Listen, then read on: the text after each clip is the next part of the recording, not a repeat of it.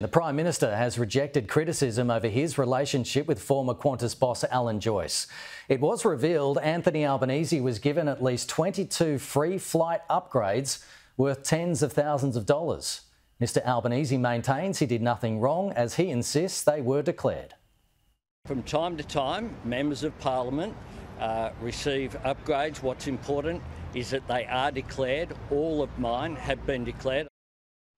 Mr Albanese confirmed 10 flights were paid for by the Australian Labor Party. Nationals MP Barnaby Joyce has told Sky News he's not impressed by the Prime Minister accepting an upgrade multiple times. I think the issue is it's not one or two, it's something like 22.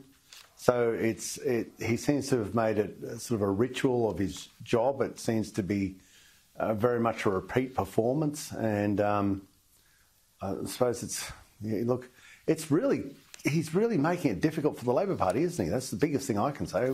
It's almost like he doesn't want them to win the election. Joining me live is Assistant Immigration Minister Matt Thistlethwaite. Matt, thanks for your time this morning. I'm guessing your constituents could only dream of being upgraded on an international flight to business or first class. Was it appropriate for Anthony Albanese as Transport Minister in and out of government to solicit international flight upgrades from the Qantas CEO for himself and his family for private travel? Good morning, Kenny. As the Prime Minister said, the important thing is that all of the upgrades were disclosed in accordance with the relevant regulations, and they're all on the public record. That anyone could look up the members' interests that are on the parliamentary website and see that. Every MP that receives a flight upgrade or a gift above a certain value must disclose that on the Register of Members' Interests, and the Prime Minister's complied with that, as have other MPs that have received upgrades. Do you think it would pass the pub test, though, in Kingsford Smith? I think the important thing, Kenny, is to realise that the Prime Minister's been in Parliament for close to 30 years, and a lot of that time he's been the Labor Party spokesperson on transport and infrastructure. So he's developed a close working relationship with not only Qantas, but with Virgin and other competitors. The important thing is that the Labor Party is committed to increasing competition in our aviation sector with the release of the recent white paper. We're going to appoint an ombudsman. We're looking at what we can do to provide recompense for customers where there's flight delays and cancellations. Yeah, okay. The slot management scheme changes at Sydney Airport. All this is aimed at introducing more competition. Is it appropriate for the PM personally to seek additional Chairman's Club membership for his son from the CEO when his current partner was already a +1? Was his son his +2, and does that pass the pub test? Well, I think he's the Prime Minister. What we need to realise is this is an invitation that's put out by Qantas and indeed Virgin and other airlines. They invite MPs and other Australians to be members of their associations and their lounges, and it's up to the MP whether or not they accept those invitations. Well, so he did. They're invitations that come from the airlines.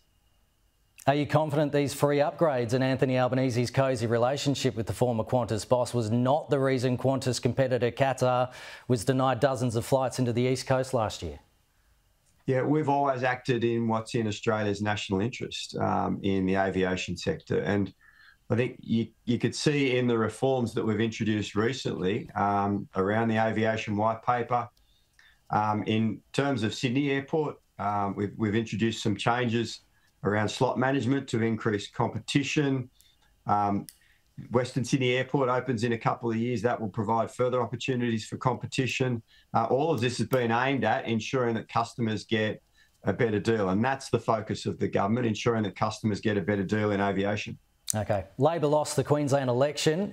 Is there any lessons there for Anthony Albanese and federal Labor? Should you be worried that Labor is a bit on the nose in Queensland with voters 6 months out from a federal election? I think the major factor in Queensland was time. Labor had been in for 3 successive terms. These things tend to go in cycles, and the Queensland voters decided it was time for a change. There's no doubt lessons in every election, and we'll look at the results, not only in individual seats, but across the board there. I think the cost of living played a huge issue, and that's why the federal government has been introducing all of the changes that we've made to assist Australians with cost of living, like tax cuts, energy rebates, cheaper medicines, making childcare more affordable.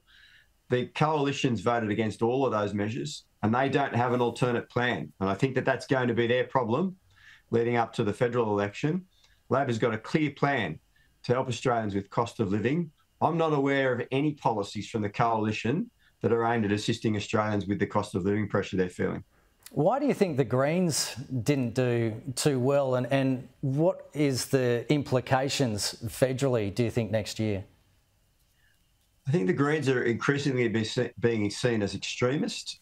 Some of the views that they've taken on housing policy, on the war in Gaza, I think by mainstream Australians are starting to be seen as extremists, and that's a challenge that they're going to have.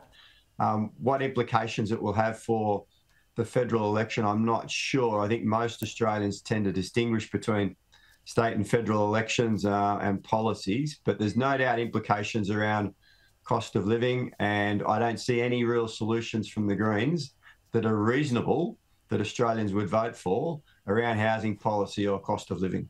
Matt Thistlethwaite, thanks for your time this morning. Appreciate it.